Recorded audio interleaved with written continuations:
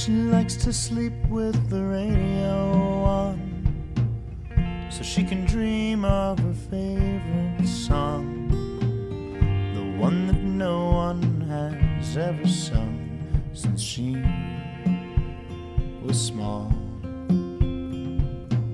She'll never know that she made it up.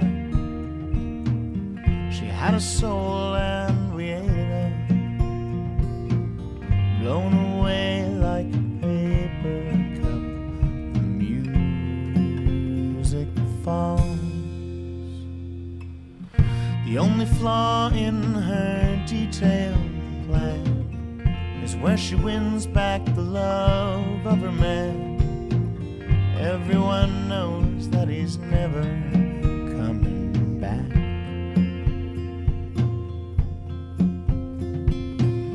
He took her heart and she took his name. He couldn't stand taking all the blame. He left her only with guilt and shame. And then she cracked. Won't it be dull when we rid ourselves of all these demons haunting us to keep us company?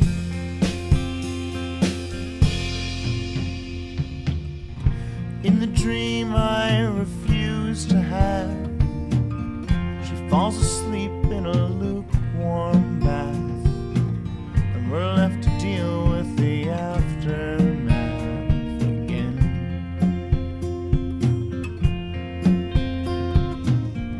On behalf of humanity, I will fight for your sanity. How profound such profanity can be.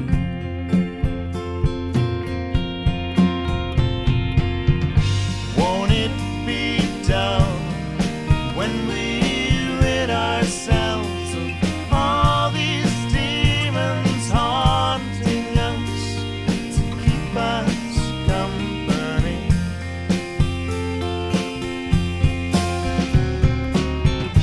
Won't it be hard to be happy like we always thought we're supposed to feel, but never seem to be?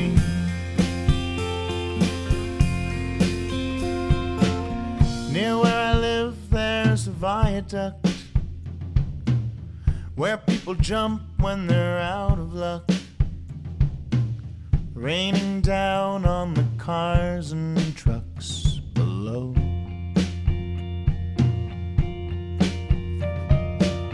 They put a net there to catch their fall, like that'll stop anyone at all.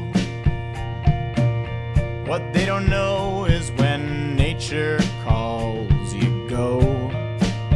Yeah, you go. They say that Jesus and mental health are just for those who can help themselves. Oh, what good is that when you live in hell on earth? When the very fear that makes you want to die ends up the same as what keeps you alive. It's way more trouble than some suicide is worth.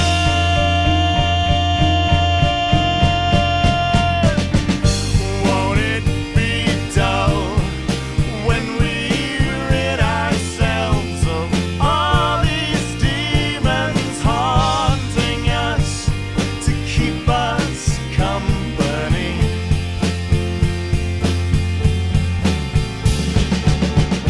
Won't it be hard to be happy like we always thought we're supposed to feel, but never seem to be?